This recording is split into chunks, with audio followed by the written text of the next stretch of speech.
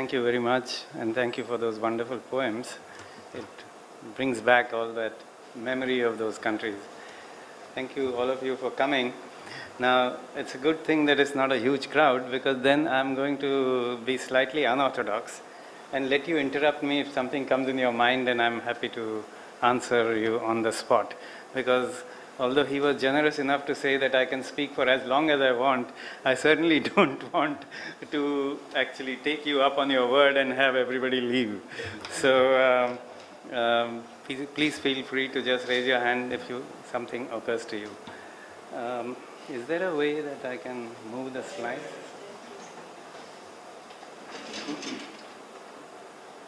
I want you to understand what is happening. So I'm doing this lecture now in reverse, basically. That here, this is Abu Bakr. So the ISIS, now the IS, the Islamic State of Iraq, actually has these two. Basically they're showing IS. Okay, this is Aleppo here. Yeah. I don't think that this really should be fully read like this, because what happens is they have pockets of the province of Aleppo. But really what they have is this, which is their door, and this, which is Raqqa. Now just for giving you a little history, Harun al-Rashid was the great Caliph of Baghdad, as you probably have heard his name. 18 years of his life he actually lived in Raqqa. This is a complete mud brick city, and it's really worth a visit. I don't know how much has been left after all this, but this is Raqqa, and there is and then here you have the province of Mosul, Diyala, Anbar. So this is Diyala, Anbar, this is Anbar, and Raqqa is here. So this part, this is what the ISI basically controls, the pockets here and pockets here.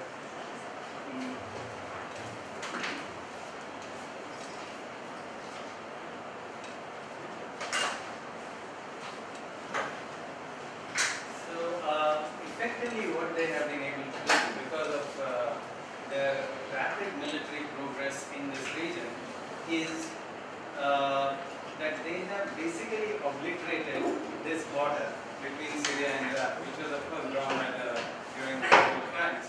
And they have carved out, you can say, a kind of a region here, which is, these are all majority Sunni areas. Now to go back one step, maybe some of you know this, but just to refresh your minds, in Iraq, the majority population, more than 60%, was Shia, whereas Saddam Hussein's coterie, which was from Tikrit, was a Sunni coterie. So for 40 years, they were ruling pretty roughshod over the Shias in Iraq. In Syria, it's exactly the opposite. Almost 70% of the population of Syria are Sunnis, whereas the Alawites, who are a fairly eclectic sect of the Shia, are now doing the same thing to the Sunnis in Syria for the last 40 years. So this really tells you an important reason why it has happened, that despite the Syrian government having an army, there being an Iraqi army, how is it that they were able to take and carve out this thing? Reason was, if you take the Iraqi side first, after the American invasion of Iraq in April 2003, essentially what happened was, there was occupation till America actually withdrew in 2011. But through that they arranged 2 elections. The first one was of course under occupation. The second one was also under occupation. The last one was after the Americans had left. All through, naturally because of the majority that the Shias had, Mr. Nouri al-Malki has been Prime Minister and remains so even today. Now Mr. Malki decided that 40 years we Shias have been oppressed, so now it is payback time. So essentially, forgetting principles of democracy and all that one should think about, of minority rights and so on, he marginalized the Sunnis of Iraq, and he ensured that they didn't get any role in the governance. So they were chaffing at the bit that, all of a sudden it's strange to have no power. So that was really the kernel for the growth of this Sunni Islamic movement, to which was added two other things. One was during the American occupation, soon after the American occupation of Iraq, the then American viceroy in Baghdad, called Bremer, decided to what he called de-Baathify.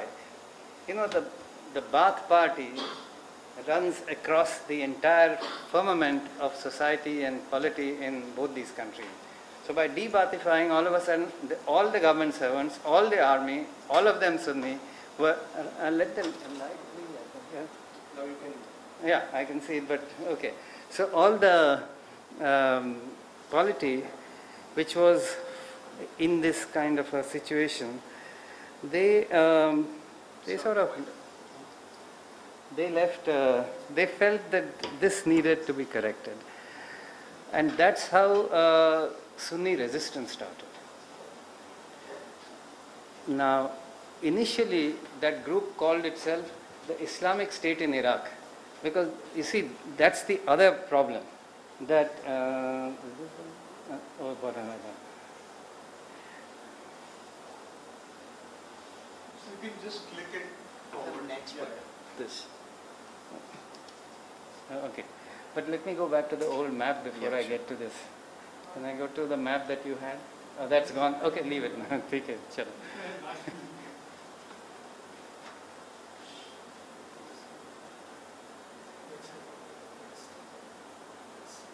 Okay, let me just do with this map. This is what Iraq looked like before ISIL. You saw the other map where it's clear that this is the part that has been taken over by ISIL. So it started off as the Islamic State in Iraq. Now, what was happening at the same time in the last 3 years on the Syrian side of the border? What was happening was that despite tremendous amount of foreign infusion of equipment, funds, commandos, other kinds of troops, the majority Sunnis who were actually opposing, all Syrian opposition groups are all Sunni groups. So these groups were not able to dislodge the Assad regime. So then the ISI, the Islamic State in Iraq, decided to cross the border and said, okay, let's establish a base in Raqqa and Deir ez-Zor.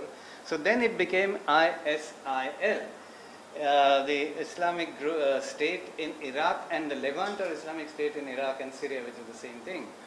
And now, of course, with Abu Bakr al-Baghdadi having declared himself the Caliph, or having declared himself in favor of establishing all over the world what is called the Nizam-e-Mustafa, that is Muhammad's law, which is Sharia.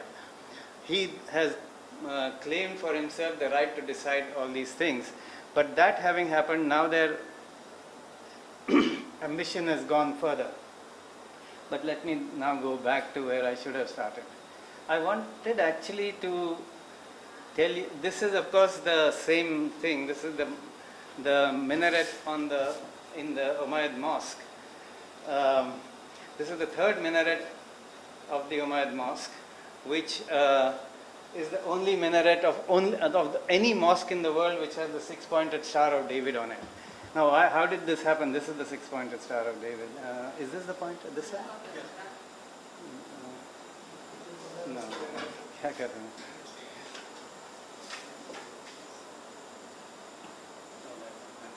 So I'll just expand it. I need to put it down. Yeah. So you see, this is the six-pointed Star of David. Now, it's not by how did it happen, and that's what I want to take you to the next slide. That exactly what is being lost. While all this is happening, let's not forget the big picture of what are you losing in what is going on today in Syria and Iraq. What you're losing is basically the birthplace and the syncretism of the three religions that we know probably as Western religions, Islam, Judaism and Christianity.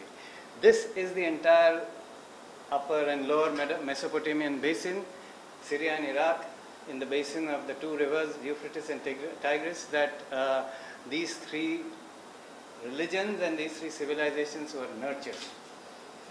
And a great example is the Umayyad Mosque, which started off as a Greek temple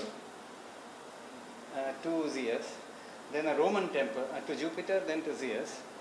Then it became a Jewish temple, because population and their persuasions kept changing over these centuries. And so it became a Jewish temple, and that is where that Star of David, and they put the minaret on top of that.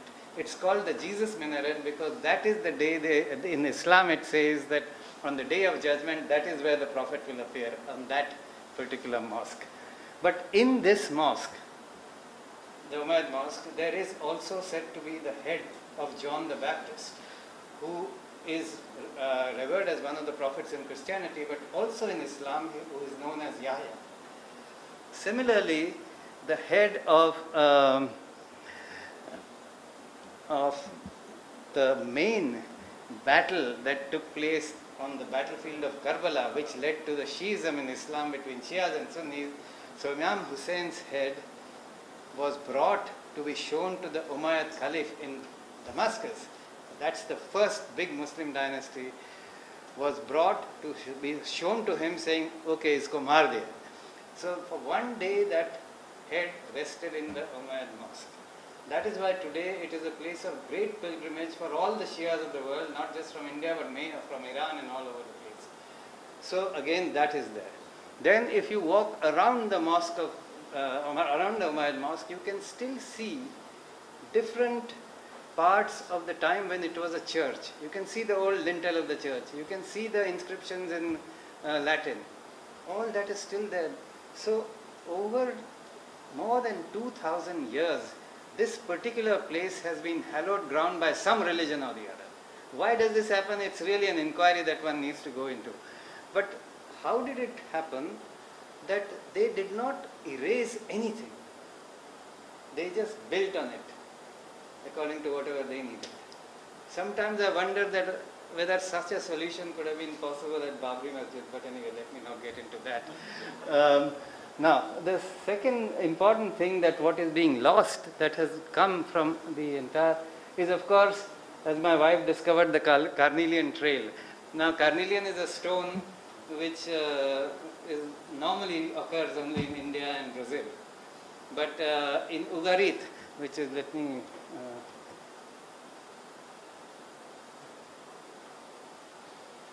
yeah, well, I can use this. Around here, this is the Latakia, and this somewhere is the civilization which grew on at Ugarit, where they have excavated up to, I think, the 6th, 7th millennium before Christ, where they found gold jewelry with carnelian stone. Where could the carnelian stone have come from? It could only have come from India, because Brazil was not part of the known world then. 7th millennium before Christ. So, this is the kind of, this is some of the things I've just noted. Now, Syria is at the confluence of three major civilizations. The Arab, that is the entire Arab, the Persian, and the Turkish. And in fact, when I was transferred from Syria to Turkey as ambassador, I probably must be the only ambassador who actually drove up to his new post. I drove across because it's 1100 kilometers from Damascus to Ankara. But when we crossed the border, I thought that the villages on the other side in Turkey would also speak Arabic, but they didn't. I've never known such a clear division at that crossroads of the three civilizations, but it's there. But it was all part of the Ottoman Empire. Then, of course, as I have written, as a place of pilgrimage to Muslims, whether it's Najaf and Karbala, there are 21 Shia places of pilgrimage there in Syria. It is also the home to a large number of Islamic and Christian sects. Unfortunately, due to partition in India, we tend to look at Hindus and Muslims, thanks to this terrible two-nation theory, as at least at Islam at least as a monolith. That's not the case. Islam is as divisive within itself as Hinduism is, and remains so. On the Syria, Jordan, Lebanon border, they have identified 70 different sects of Islam. I mean, they talk of the Shias being ethnashar, that is, those who believe, basically the distinction is, do you believe that Muhammad is the only prophet or are there other prophets? The Shias believe up to 12, but there are far more than 12. I mean, who are not in the list, but who, most of them are actually in existence. So, this is the kind of diversity that you find. All these, therefore, are very diversified and composite societies, whether it is Iraq, whether it is Turkey. However much you deny it, all these things come up when these things happen. The other thing, what actually characterizes Syria and Iraq is that these were the only countries. Now I'll count Iraq out of it because it's become a very Islamic-oriented state, even without the IS. These were the only two countries which followed what was called the Arab Baath Socialism. It was based on three things. First was unity, that is unity of the Arabs. Then liberty, that is freedom from colonialism and all that, and socialism. But what its guiding principles were the most important, and that is why India always had good relations with them. The first is that they believed that there should be a complete divorce between the authority of state and the religious authority.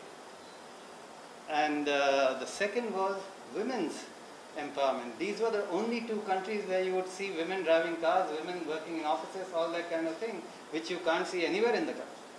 So there was a certain evolution in their thinking, which was good for us. And of course, they were committed to Arab unity, and that's why we were close with them on the whole non-aligned setup also. So now, what therefore they represented was the secular stream in Arab political thought, as against the Islamic stream, which is represented by Muslim Brotherhood, their clones, and then their even more extremist things, Al-Qaeda and the other even more Salafist groups. Now, today what you are seeing actually is a resurgence of the Islamic trend within Arab political thought, within Arab governance, which have been suppressed for the last almost 50 to 60 years because of the resurgence or because of the strength of the secular strength. Now, this happened, of course, because one can say that on the one hand, the non-aligned movement gave it a lot of credence because that's what the non-aligned movement was all about tolerance, but the other thing was that all these potentates who held powers for decades provided stability for Western interests in these regions. And that's why that was willy-nilly that had to happen. So this is what is being lost. And that is, I hope I've been able to convey Syria's geostrategic location and how it makes a difference, and how therefore what happens in Syria will condition more or less what's going to happen in the rest of that region. Because if you actually get into a more Islamic governance, the degree may differ, but then the whole idea of any kind of a secular ethos goes by the wayside. And in a way, from India's point of view, we are going to have to rethink how are we going to deal with these countries.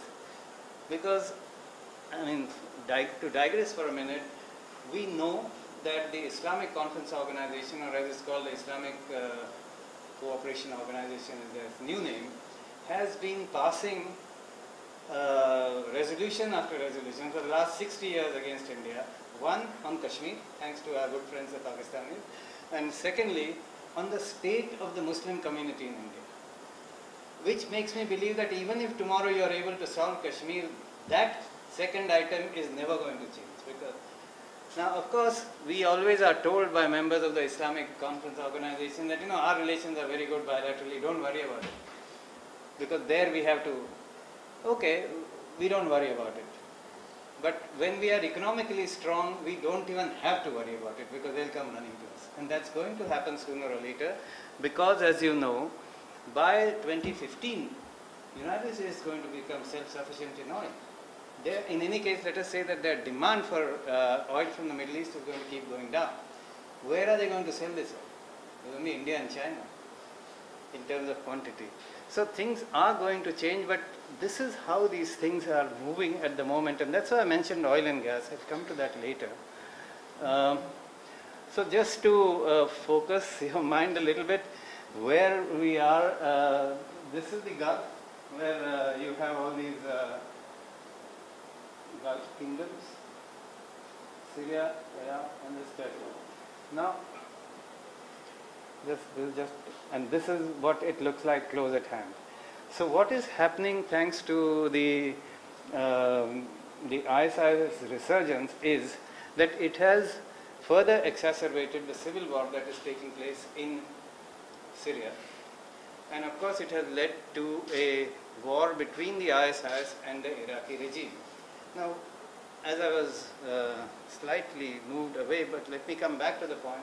Why did this happen? Number one, Mr. Malki decided that this was payback time and he doesn't need to bother about the minorities. Which, of course, made common cause with the failed protest and militant protest movements against the Syrian government. Because they are also Sunni groups. So that's how they got together. That's one reason.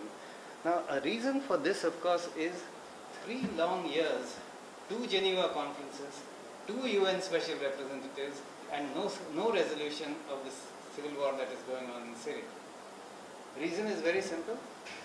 Because, as you know, Russia and China are firmly backing Syria. So one would ask, why is it that they are so firmly backing? Because Syria is not Libya. You know, it was very easy when after the Arab Spring and all the Arab protest movement started from Tunisia all the way down into, it was very easy in 2011 for the UN Security Council to unanimously agree to actually take military action to dislodge Gaddafi. Mubarak went on his own. When Obama said he should go, he went. Ben Ali went without anybody asking him, and so on.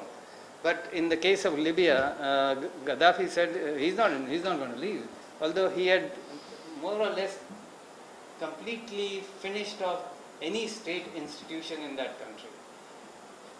Then, of course, the problem there was that in the Security Council, when the resolution was put up by the Western countries, Western powers, they said they wanted to do this for regime change.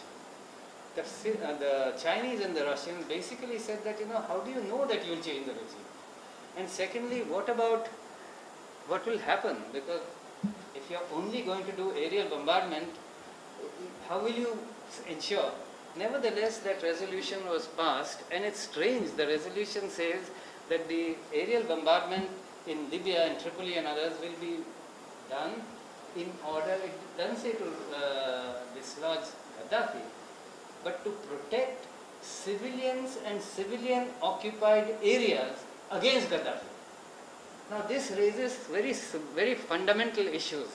Can the United Nations Security Council, tomorrow there is some kind of an insurgency in India somewhere in the north, can the UN Security Council take a decision they're going to bomb these people out of existence?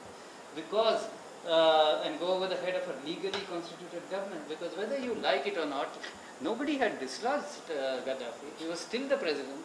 Anyway, he got killed. The Russians felt very strongly, and so did the Chinese, that they had been taken for a ride on the whole Libyan case. That's why in Syria, they have other interests, but this was an important interest, and they said, we're not going to. Let them decide what they want to do. That is when the second thing kicks in, which is foreign assistance to all these groups in money, weapons, heavy equipment, and which are the people who are doing it? First, of course, certain Western countries, especially France and UK to some extent, but also Saudi Arabia, Qatar, and Turkey. When I was in Syria in April 12, which is about 2 years ago now, but I was talking to the advisor of President Assad, And she told me that, the Turks came to us and said, we can arrange a talk between you and the Muslim Brotherhood in Istanbul, so Assad said that this is not what you have come here for. If you are a friend, you stop this conversation. But apparently, she told me before they left, they told Erdogan's representative that you are telling us this today, but this is going to come back to you. And it has started coming back. You will notice in the last 6 months, the Turks were very active on this whole pushing, because the Turks are a moderate Islamic country, Islamic government now, but Erdogan has taken it upon himself to actually push that envelope as far as it goes. But about 4 or 5 months ago, they realized, you see, now the ruling clique in Syria are the Alawites. Alawites live here, in this region. This is mountainous region. There are 2 ranges here. One is called the Lebanon range, which you have to cross to go to Beirut from Damascus. That's about around here. And the other is called the anti-Lebanon range. Anti meaning facing. And that's the one along this coast. And that is where the Alawites, actually, that is their home. The Alawites, of course, have imbibed certain things from the Christians and so on. They are far more tolerant than most of them.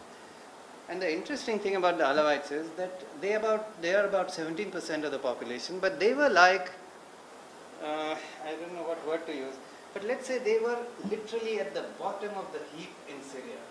So what did they do? You see, during French colonial times, those are the mountains where black tobacco was grown. Those of you who smoke or used to smoke, you must have probably smoked these French cigarettes called Gitan and Gauloise, which use black tobacco.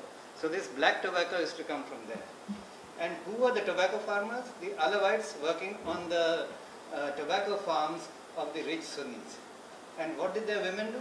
They were mostly given in almost lifetime subservience or like a job from the time they were little girls to work in the houses of these rich Sunnis.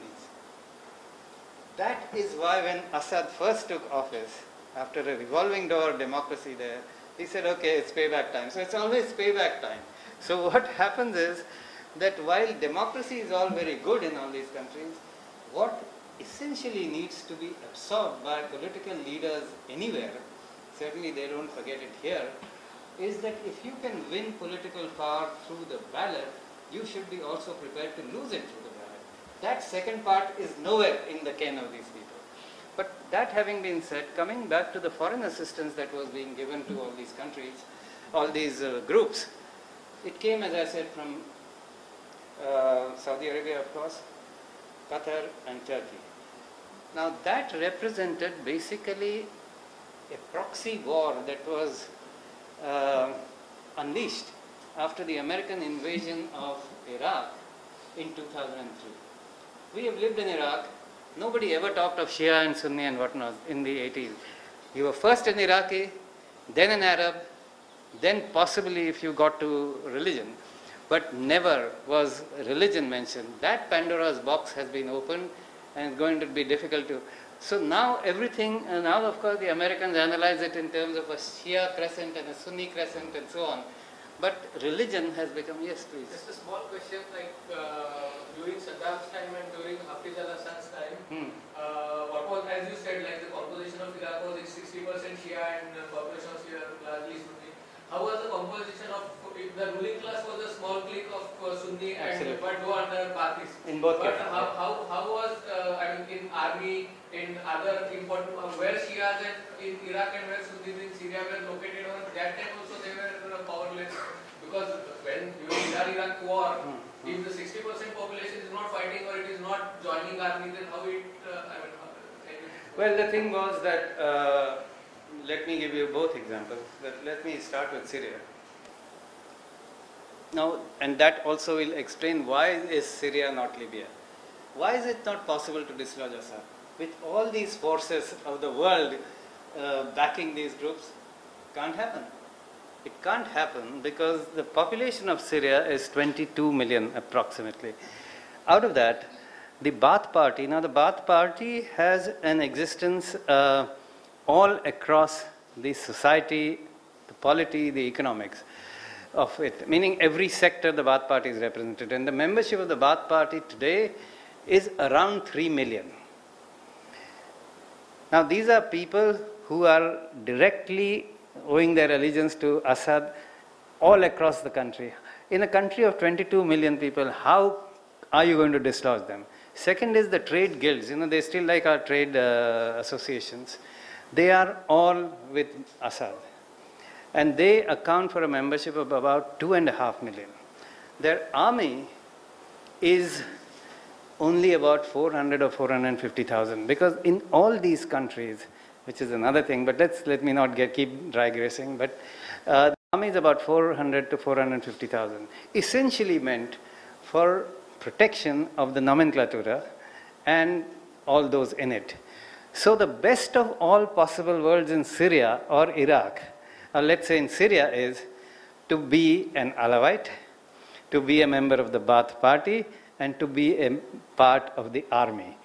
Nothing can touch you, because in all these countries, the army, including our friends again, Pakistan, the army is a state within a state.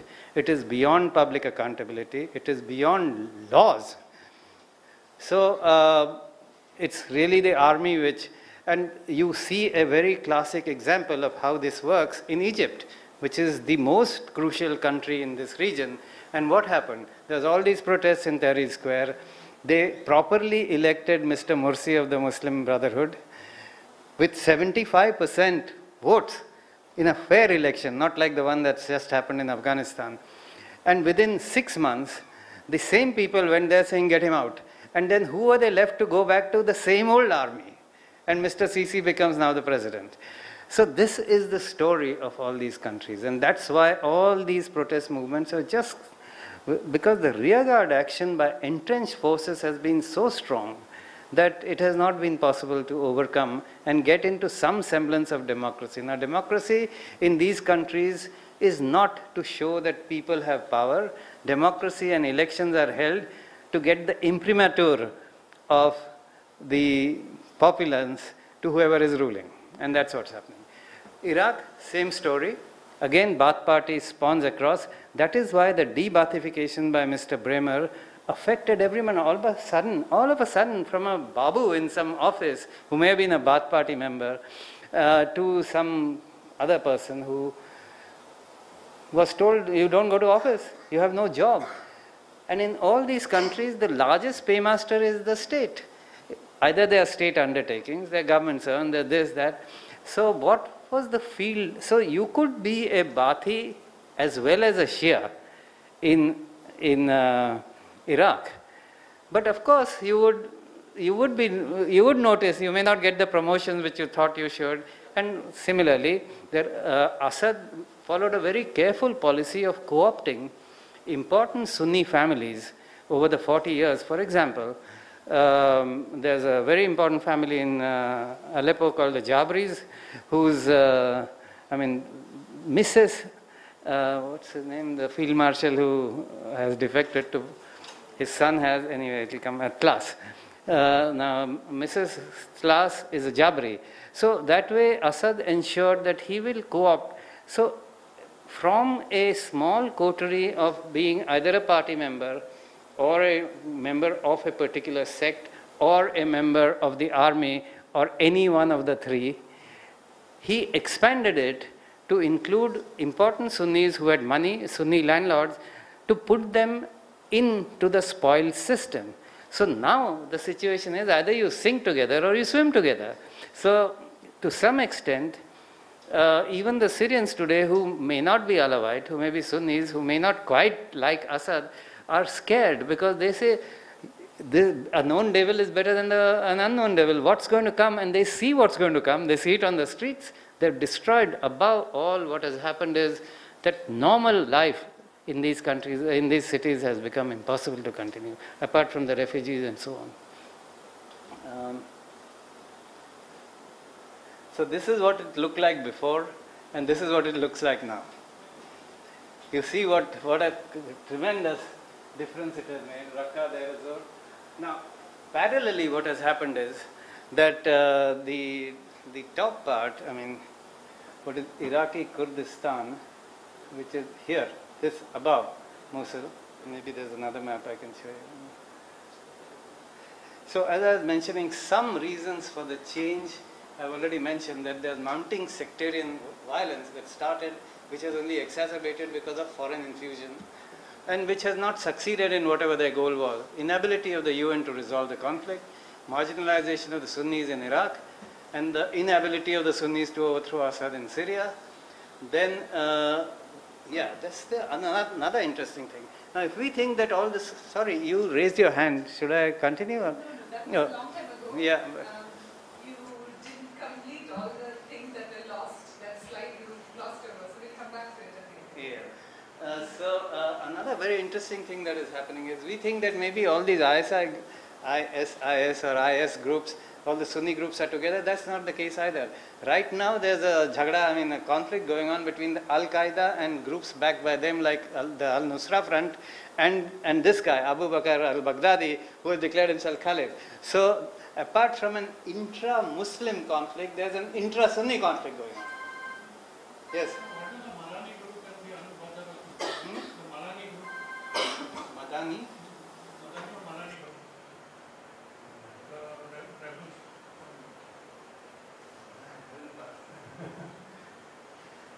But basically the thing is,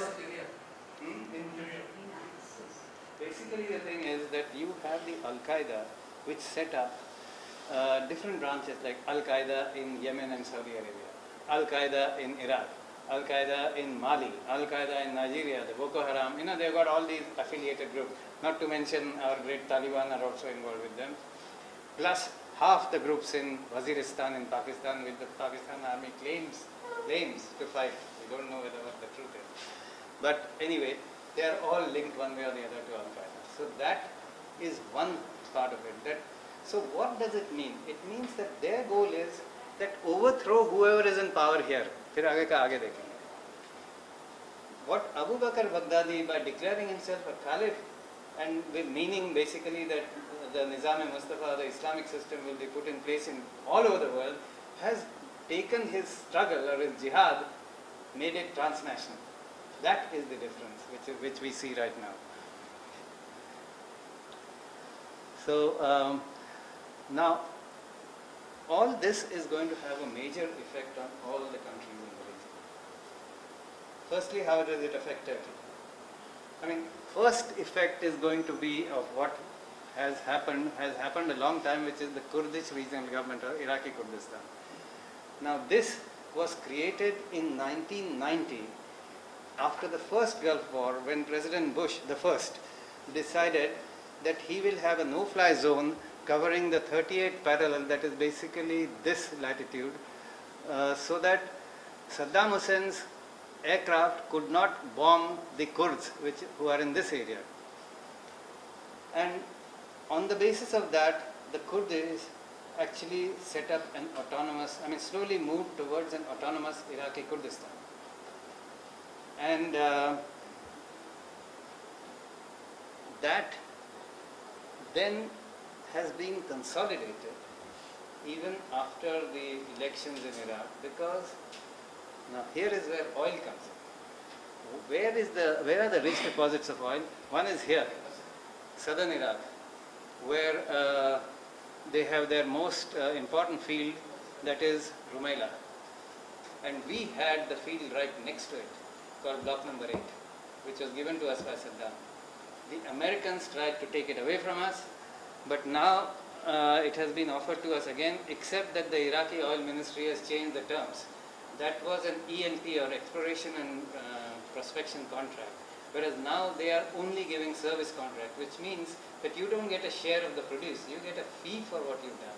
We're trying to see whether that can be changed. We had another field here called the Tuba field, which we were supposed to exploit with the Algerians. That unfortunately we've lost. Now, so this is the big oil rich.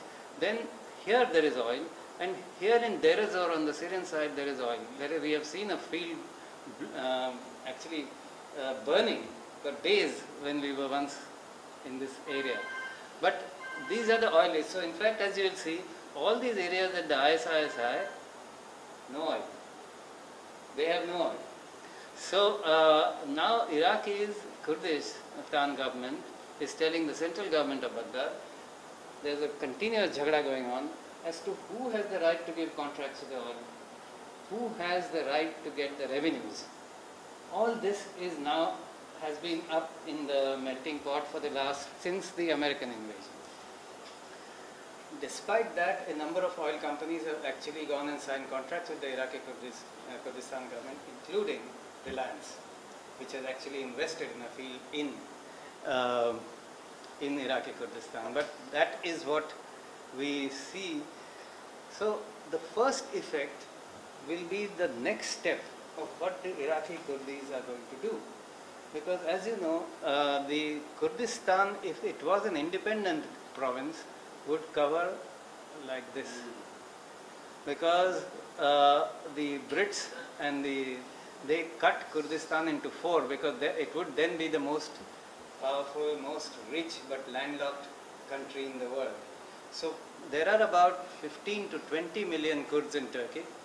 There are about 5 to 6 million Kurds in Iraq. In Syria. There may be around the same, a little bit more in Iraq, and a little bit more than that, around 8 million in Iran. Now,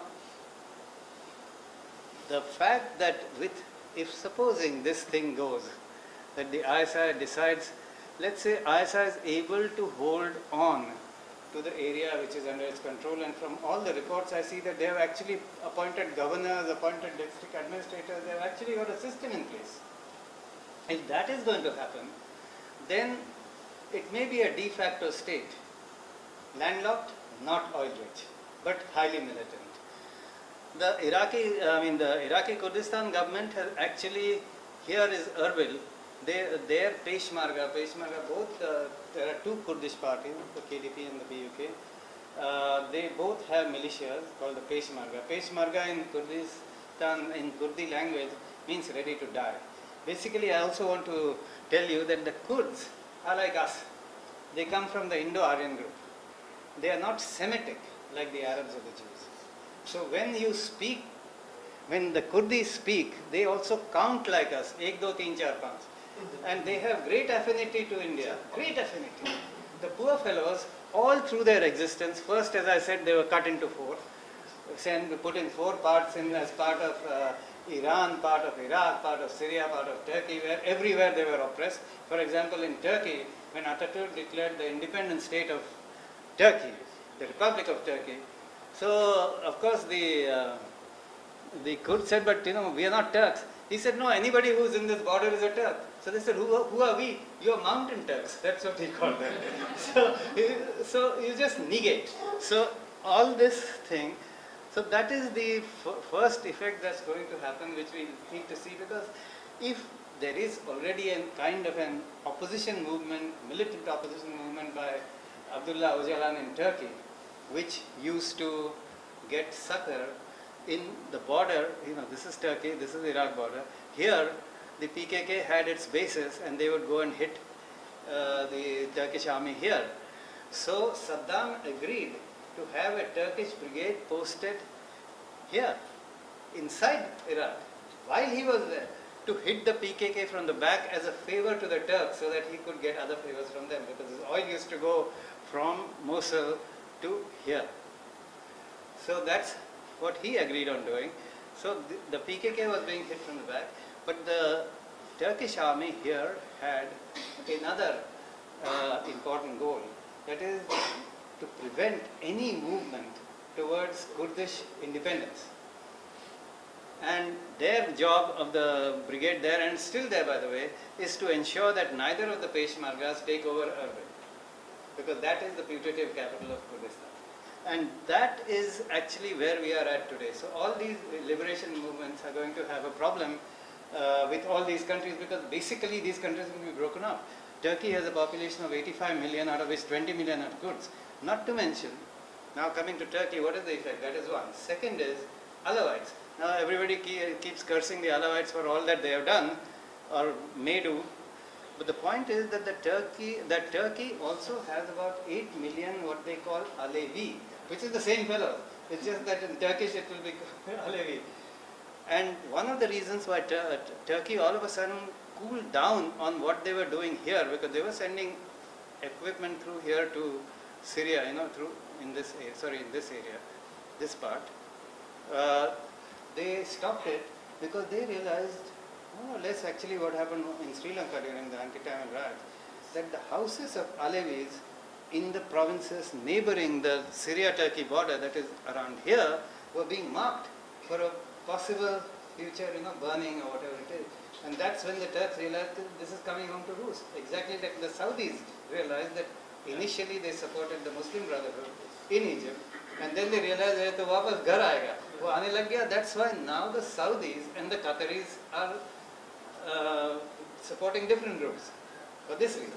So this is and the same thing will then permeate to Jordan. It's already spilled over to Lebanon, and it will permeate here to Kuwait, because it's interesting that the Shia majority areas of Saudi Arabia are also the oil rich. So, and these are here. So all this from here is going to come here. And Bahrain, of course, is majority Shia, and Kuwait's going to have a problem here. So once all this it starts unraveling thanks to the ISIS, this is going to be a long drawn out struggle.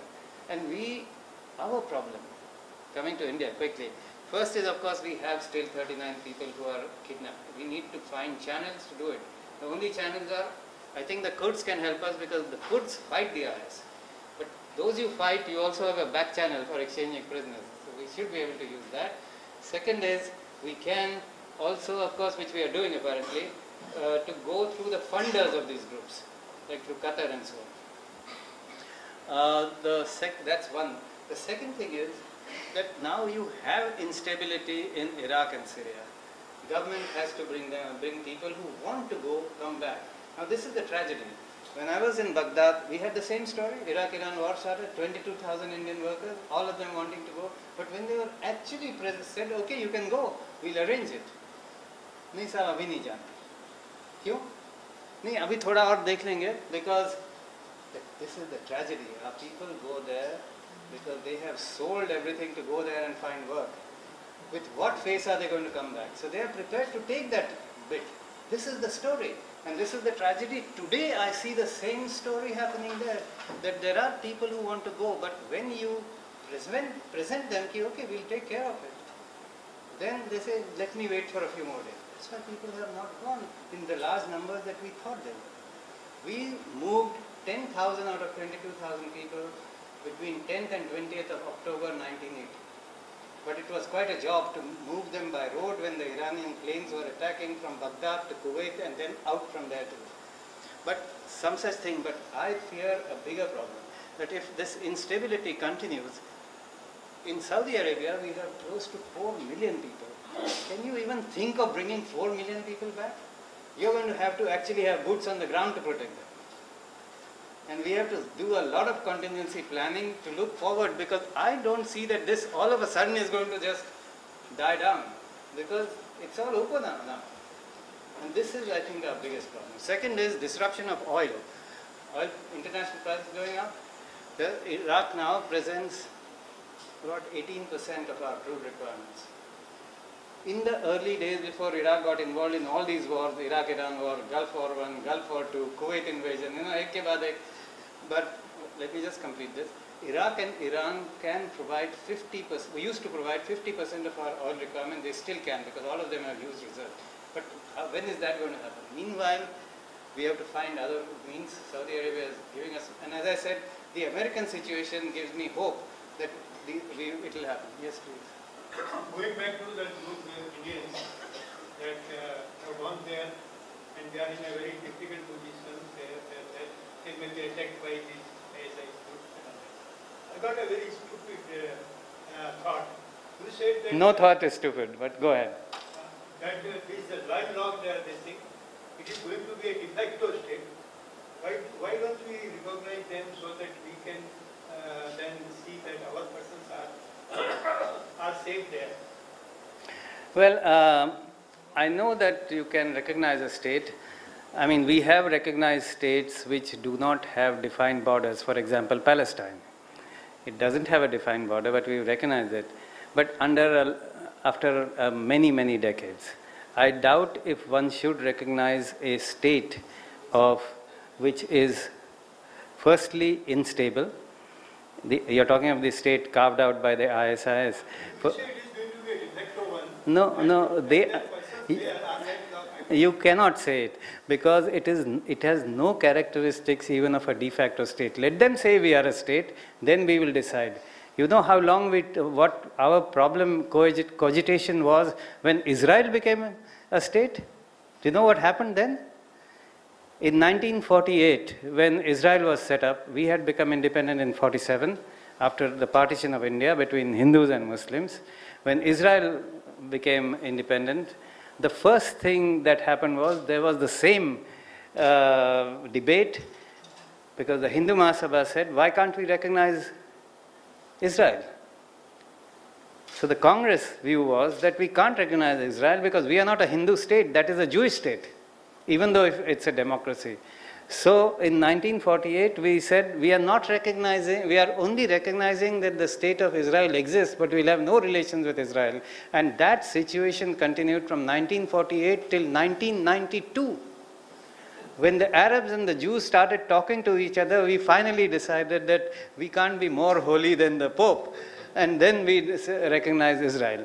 This is the time it has taken for India to deal with a state like Israel, where there was no doubt, how can we even recognize a state like this?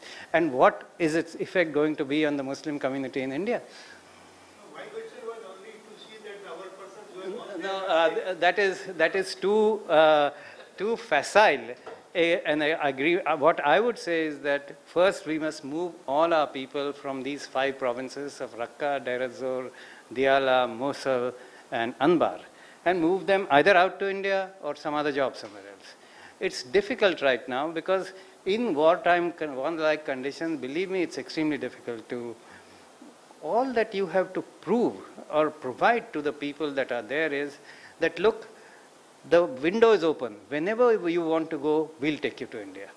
Because most people of the kind I mentioned, who have really sold everything to go there and make money and come back, who therefore would like to move it to the last bit till life and limb is actually threatened.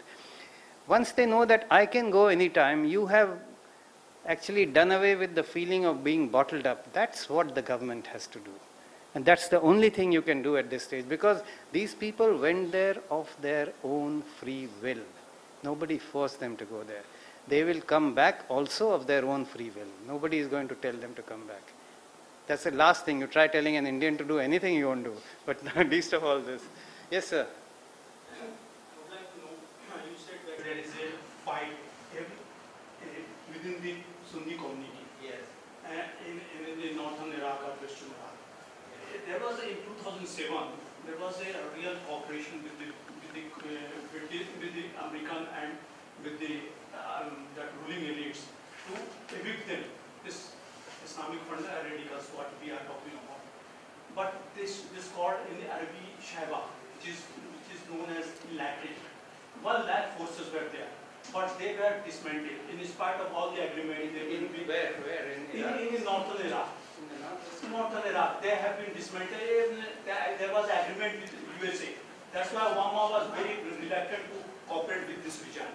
So I feel this is the crux. And every former vice president of Iraq said, where is the blueprint of their development? Where is the vision of nation building? This is really a crux. And they will not really stabilize the nation because there is a lot of dissension within that northern ethnic, sectorial group. So this is, I feel this is also a problem. And I also would like to know, you mentioned a lot about Kurds. What would be the fallout? Just 1 minute. What would be the fallout of this independence in Turkey? That would be, because you said that 20% population is Kurds. Well, as I mentioned, that firstly, if I take your second question first, there is as yet no sort of overt movement towards independence by the Kurds, either in Iran or in Turkey. The only thing that presently exists as far as Turkey is concerned is the PKK, whose leader Abdullah Öcalan is in a Turkish jail. But that doesn't mean the movement has gone. That still functions out of Iraq, northern Iraq on the Iraq-Turkish border.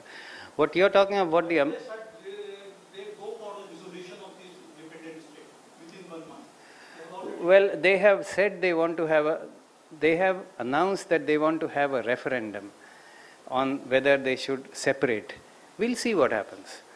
It hasn't happened yet. And on the thing about what may have happened in 2007 in northern Iraq when the Americans were still in occupation, you know that there was all this surge, there was all sorts of things. The Americans were playing all ends against each other in order to ensure that these more extremists were eliminated. It didn't happen. Today in Syria, most of them actually crossed the border. There are 130,000 extremist Salafists today in Syria who have been getting money. Some of them go there because of some kind of a conviction that they are fighting for religion. But some of them are just going there because this is a good way to earn a living. That's all there is to it. Yes, you had a question? The simple solution is rotate the power and give representation to all the groups, have local community areas with that power. That is the main solution. Close down the borders and stop immigration of people. You're talking of Indians? Not Indians there in that place. And so how could one like Salafist control 1 million Iraqi soldiers? How do they get the launchers, all the arms? How are they trained? Nobody's asking these questions. Very good point. I'm not here to defend the Iraqi army, but I can tell you that even Prime Minister Malki said when they just ran from Mosul, is that he doesn't understand how the well-armed army actually just left the arms and went away. But we have some experience, I can tell you between us that we have some experience of whether the Iraqis are good soldiers or not.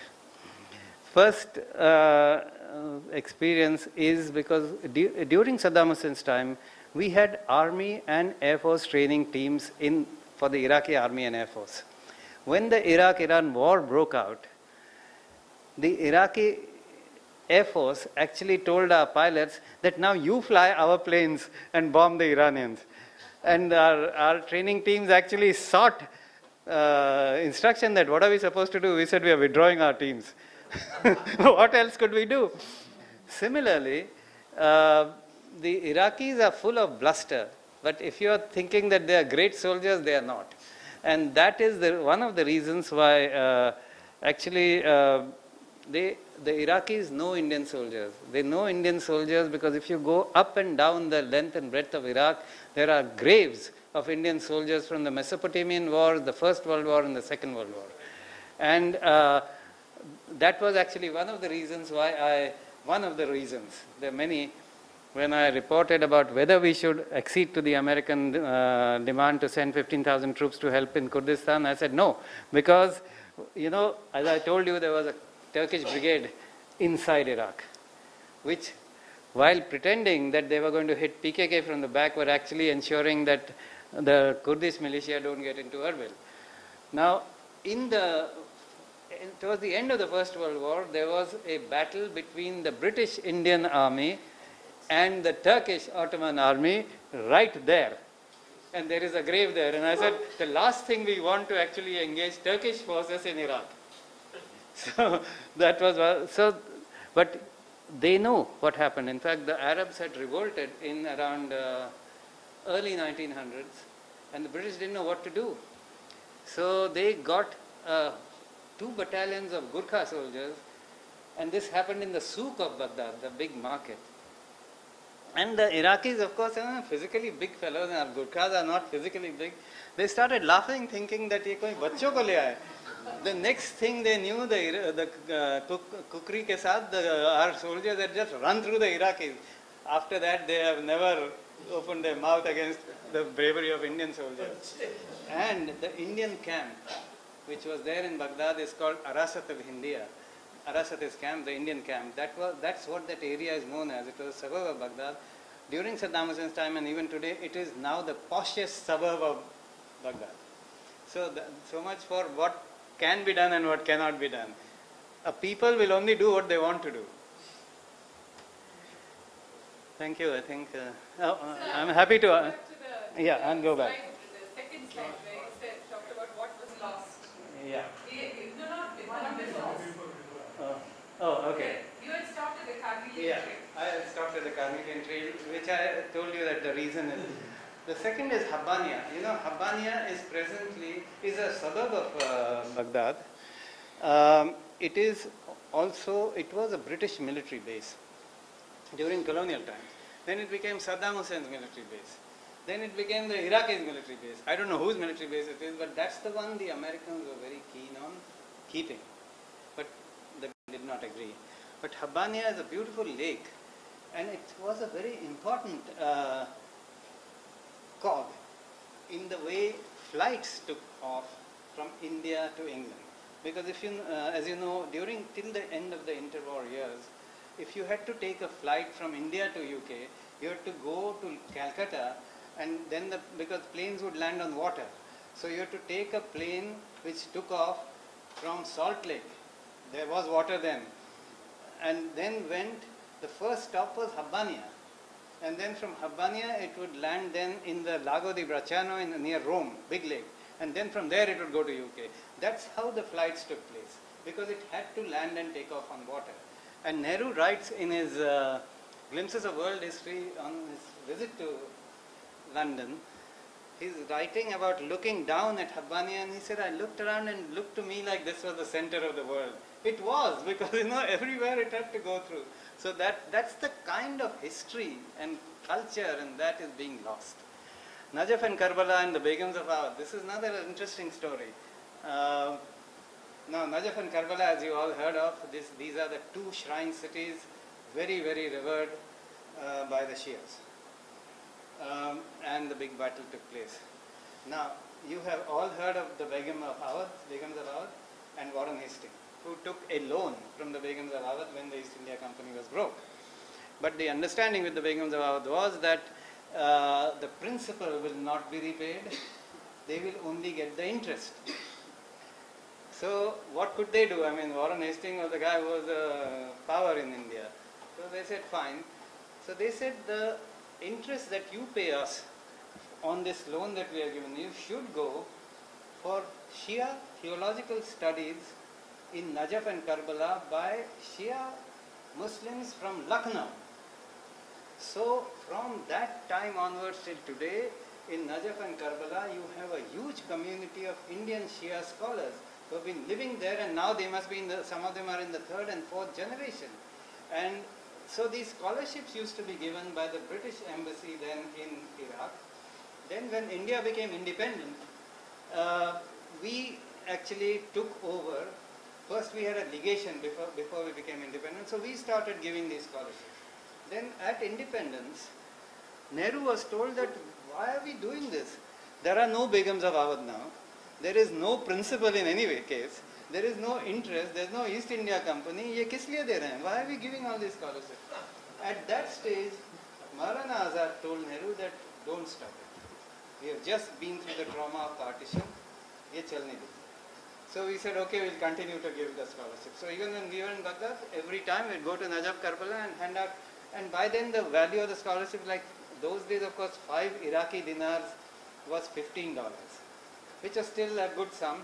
Now, of course, 5 Iraqi dinars probably 50 paisa. Anyway, but these scholarships are a matter of great prestige for these families. Ki humko scholarship milti hai Bharat Sarkar se. Finally, in 1984, 85, up to 88, when Saddam Hussein really started a massive campaign against the Shias, you just pick people up and have them dropped on the Iran border. Ki jao. This is what was happening.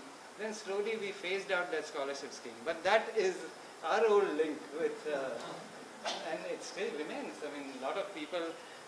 Then, as I mentioned about the spilling of Indian blood, Arasatul India, Basra pearls. Now, there was a time when Indian ladies in the 1930s, 40s talked of Basra pearls because they used to dive for pearls in Basra.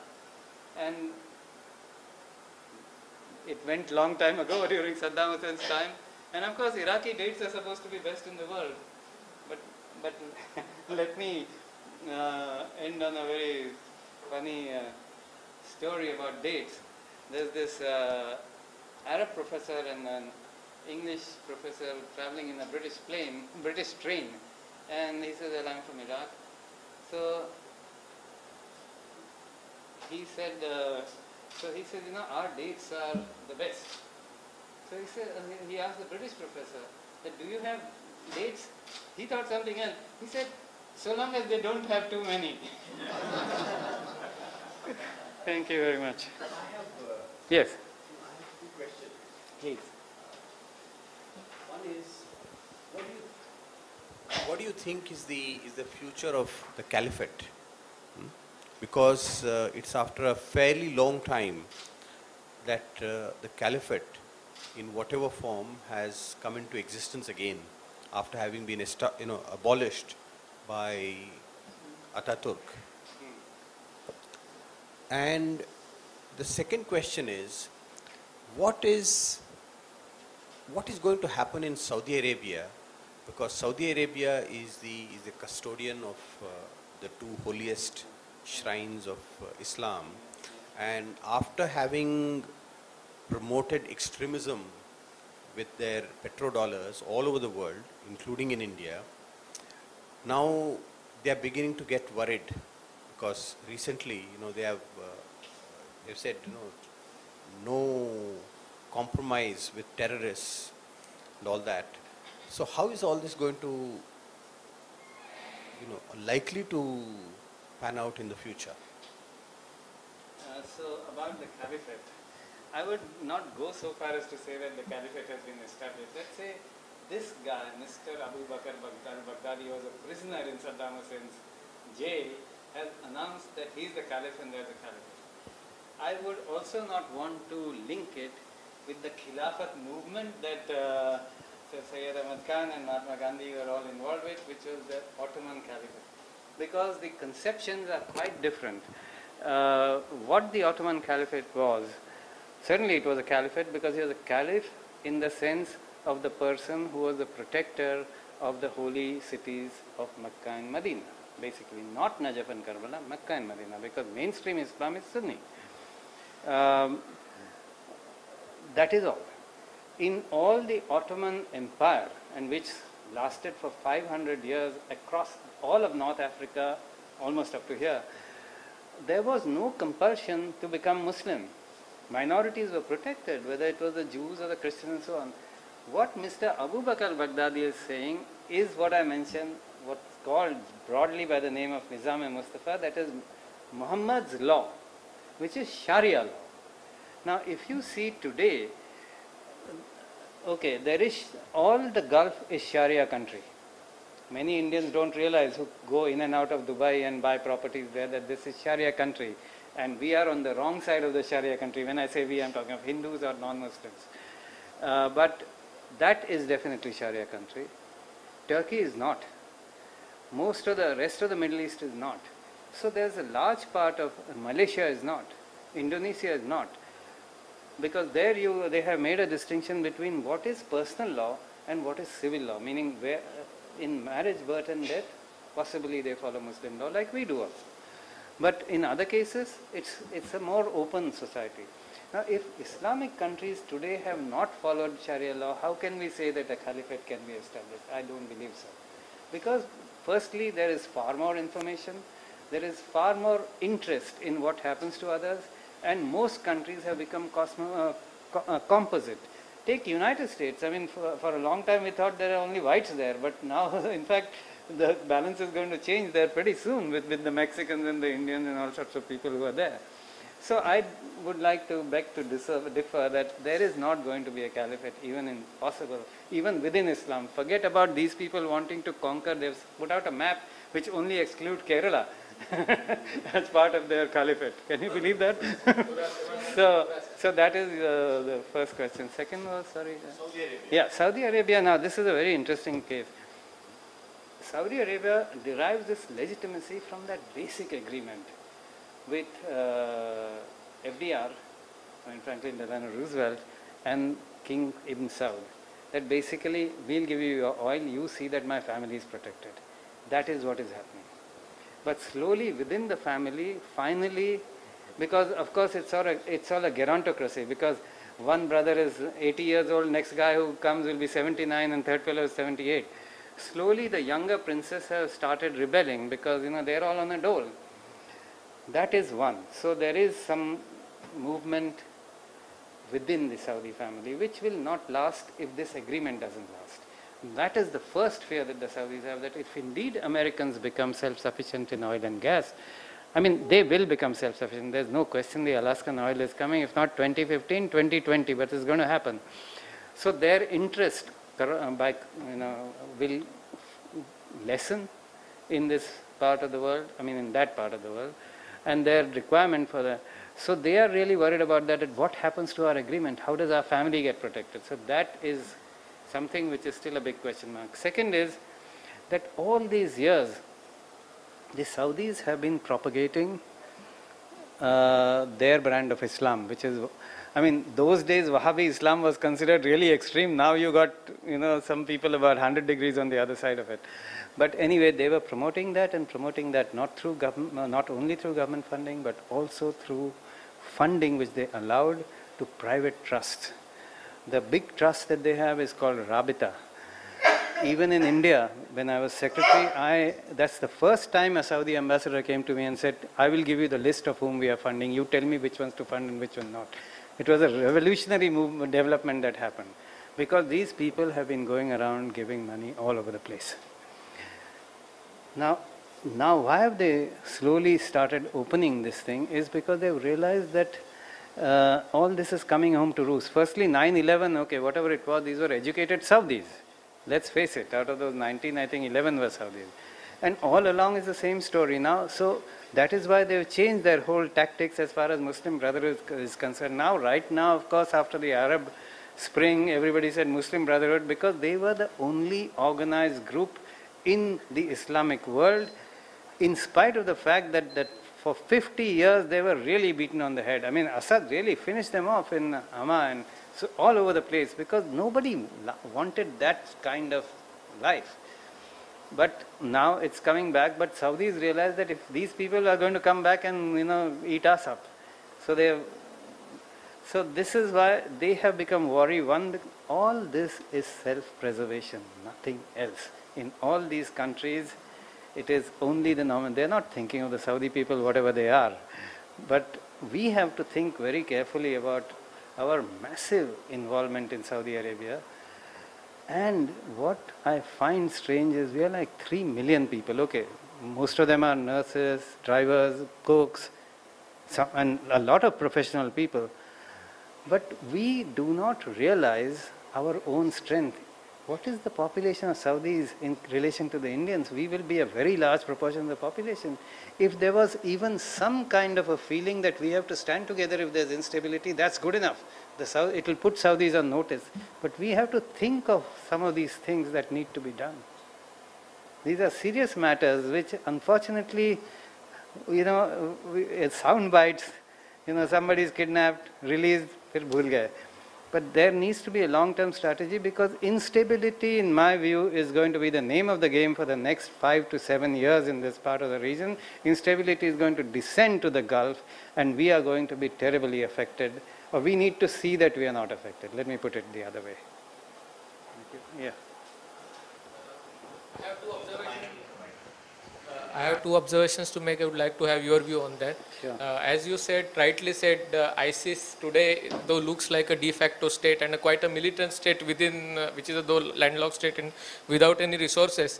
I see it more like a game of brinkmanship between people who are involved, the Americans, the Iranians, the Turks, the Saudis, Qataris. Like on one hand, everybody is waiting for other party to make first move, and that's why the situation is allowing ISIS to, like Americans want Nouri al-Malki to step down or share power with Sunnis. Americans also want Iranians to share some of the burden, because Americans alone cannot share burden and Iranians alone cannot benefit from Iraq. Then Saudis are watching if Iranians make first move, or The moment ISIS will try to establish its power in the region they will control, these states will pounce on them, and maybe that ISIS will not be, I mean, that their territory or what they claim as a state will not be exist anymore. Second, I wanted to know, I mean, this is just my recent observation, that the current conflict between in Gaza, what I noticed, I mean, which is different from other conflicts in 2009 and 2011. This time there is a muted response from Sunni world. And is it that Iranians who are, I mean, that way they are extremely worried because of this ISIS phenomenon, they tried their proxies in Gaza to escalate. I mean, the conflict is, the situation is always at the boiling point. But this time what I'm seeing is Saudi response is very muted. Iranians and in Shia people, I mean, Shia clerics in India and elsewhere, they are more vocal about condemning or supporting like Palestinians or Hamas. Suddenly Saudis were silent, but Turkeys and Qataris, and Egyptians are brokering peace. Egyptians brokered twice peace, but it was rejected by Hamas. Again, what is, I mean, it was a great surprise that Hamas could deliver missiles going 100 kilometers. But from warfare point of view, it was a stupidity, because what they are going to achieve out of this conflict is unknown, but still they are continuing war, maybe because they have some instruction. And is it, I mean, is it result, do you see some kind of like the situation, tension spilling in the Iraq and Syria region? They are spilling even the outside conflict, so that, that was my and do you agree? I mean, I made two observations. I wanted his views on this. So the first observation was the ISIS will not last as a because of the brinkmanship. I think you know, it's very easy to say brinkmanship.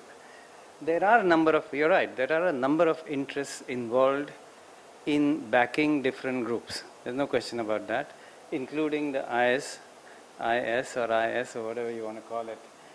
But remember one thing, that now this border, as I said, I wouldn't say it's yet obliterated, but this border is probably non-existent so long as the ISIS will control this area, right?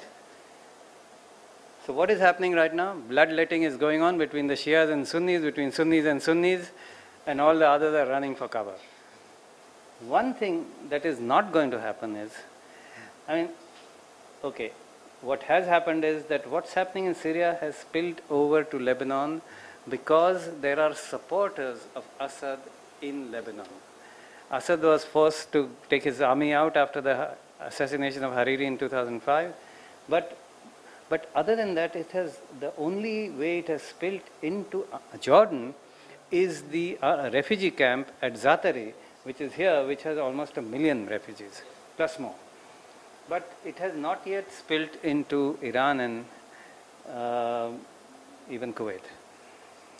And it is not going to happen because this is more like an implosion than an explosion. Why? Because of the composite nature of the societies here, all these countries, definitely Turkey and Iran and Jordan, and to some extent Saudi Arabia in the lower part, are going to ensure that it doesn't come across the border. They are going to try their level best, whatever the Western countries or Americans might want to do. The Americans have had a very ambivalent kind of policy. I know way back in 1997 when I was in, where was I? In Syria, the Americans floated a kind of a note which was confirmed to me by our then ambassador in Jeddah, who is now a vice president, that they said, you know, the coming trend in this part of the world is going to be Islamic governments, and we better realign our policy to know how to do business with them. Then of course, so they've been changing. So don't believe what the Americans do. In any case, they are going to do it for their interests. We have to think of our interests. So this is basically, at this time, it is going to be an implosion, not an explosion. Because this has become really the battleground for the proxy war between Iran and Saudi Arabia, which has become overt in all these places. So these are all pockets where they are fighting it out. But we know the strengths and weaknesses of each of these countries, right? So that should be the answer to your, or not answer, but anyway, my comment. The second one was, what was like it? on this Yeah, now, okay, that's a good point. The thing is that you're right in thinking that right now all the Arab countries are totally preoccupied with what's going on. It was a perfect time for the Israelis to take on Hamas. But it is wrong to actually believe that this is a fight against Hamas. Because as you know, there is a unity government in place which consists of the Al-Fatah and of the Hamas. After a long many years, they have decided to come together on one platform, and at that time, Netanyahu made a statement saying they can't do this. They either have to choose Israel or choose Hamas. ये कोई बात हुई? But this is what the Israelis have said. So their strategy in actually degrading whatever capability the Hamas may have acquired is to ensure that this remains, that the Hamas cannot raise its head. So this is the background to what is going on right now, and this is also the background to why the Arabs are not speaking up. I mean, earlier there was, whenever there is Israel-Palestine conflict used to have, Arabs used to the main support. That's this time it is more Shia, and I mean the clerics that are supporting Hamas, and Saudis are muted, but Iran and Shia are very active in supporting Hamas. Yeah. First created Hamas. Who has created Hamas? Hamas was created by whom? You tell me. Well, that's one story. But anyway, the point is that this is a misrepresented fight. You should not believe the media. The thing is that the Israel finds it the best time. Already Syria is weakened or non-existent. Iraq is weakened. Why not weaken? But it accepted twice the peace proposal from Egypt. But Yes. it is declined by Hamas, and maybe Turkey and Qatar are pressurizing Hamas to decline the peace proposal from Egypt. So I think there is internal, because Saudis are supporting Egypt. So naturally Qatar will.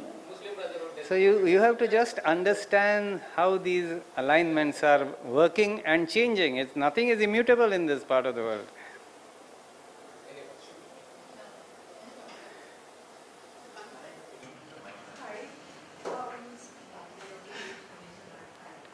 I have a slightly different offhand question, which is that in the Gulf region, I understand Dubai itself, you being the ambassador, I'm asking this question, is that Dubai alone is generating $1 billion per day of oil, right?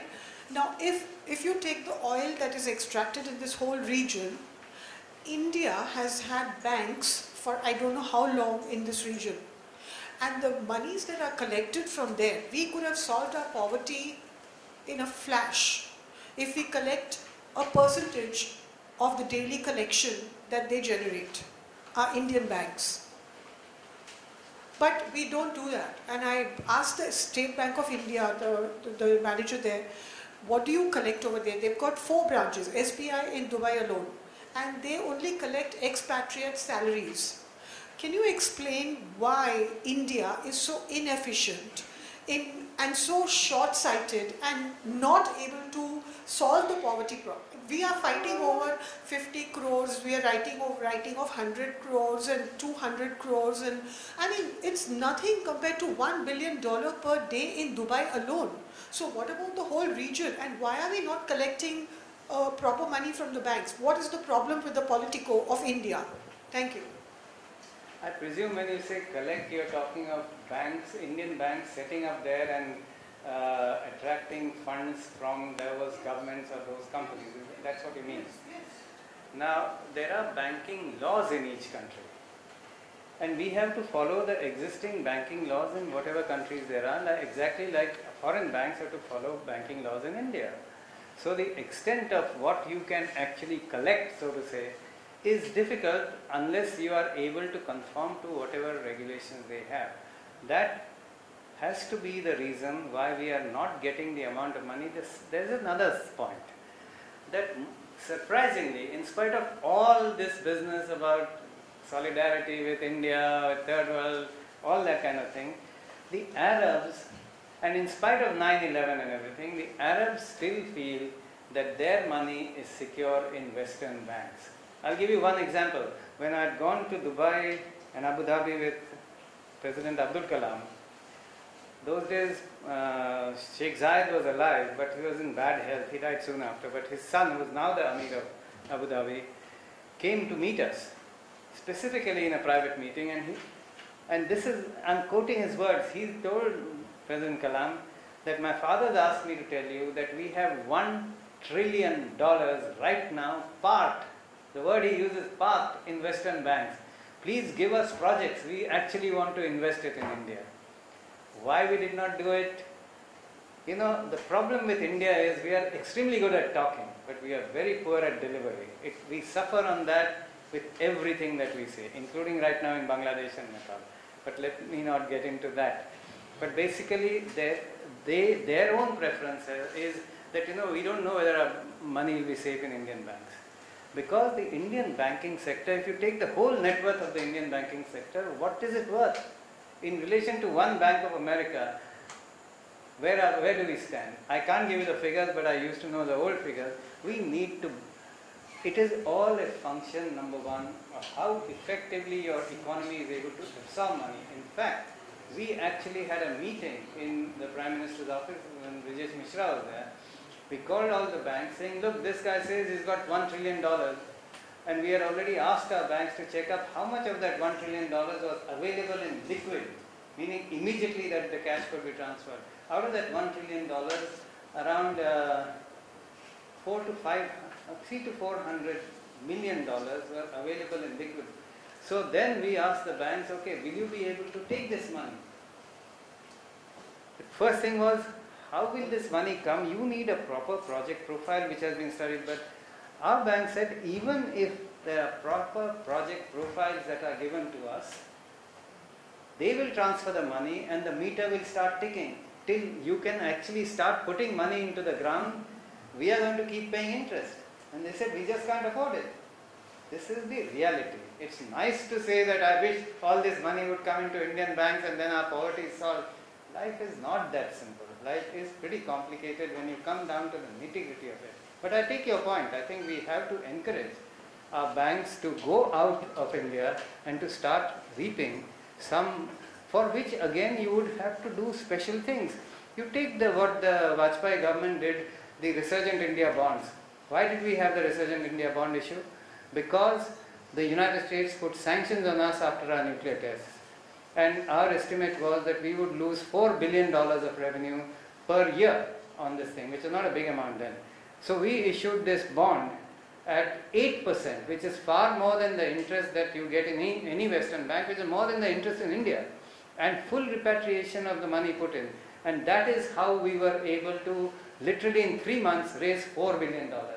Which means that the government put itself out on a limb to repatriate all the foreign exchange within 5 years at a rate of interest which was basically unrealistic.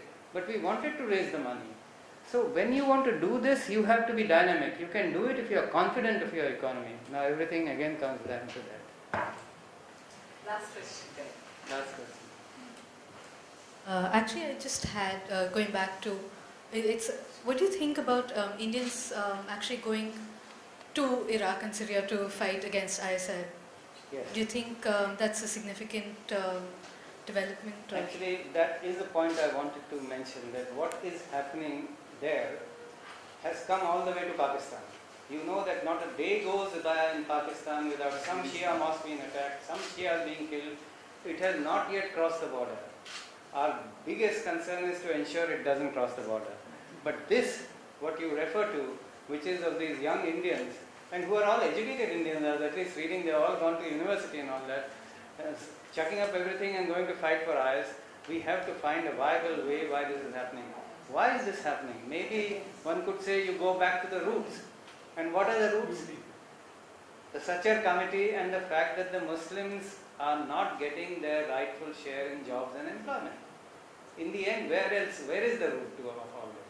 So we have to think of something on these lines. Also, I just want to bring in light today. Can you take the mic because I'm not able to? This is the last question. I think we should go. No, I just want to say, isn't it true that Muslim terrorist groups purposely put children and women in front of the, border, like the Hamas group? Now, like Mr. Sudhendra Kulkarni said, that the children were killed because of the missiles sent by Iraq, the Israeli government. But doesn't they know? Hamas knows that they're going to be missiled. It's been happening for years. Why do they have children at that place? What I'm saying? They do it purposely so that they get the world sympathy and things like that. That's what I think. What do you think? Unfortunately, I will not say that it's not happening. It's possible that civilians and possibly children are also being used as hostages. It doesn't happen only in Gaza. It happened in North Sri Lanka. The LTT during its last days was doing exactly the same thing, using civilian Tamils, children and women. They stopped them from leaving the zone, the war zone, as it was shrinking when they were being pushed back by the Sri Lanka army into the sea, more or less. The last 100 meters, they still had civilians being used as, in the hope that therefore the army will stop its degradation. They didn't. And so I'm not saying whether Hamas is doing it or not, but this has unfortunately become a classic tactic of internal warfare. And if you see the number of wars between states and wars within states in the last 50 years, the ratio is 1 to 80.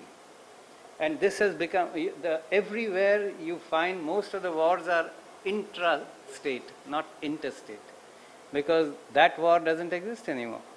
So this is, one is using of civilians and women and children as hostages. Second is rape of women. Rape is being used today in the Democratic Republic of Congo, in a number of countries where internal strife is taking place, as a tool of war. Tragedy, but that's the reality. Thank you very much.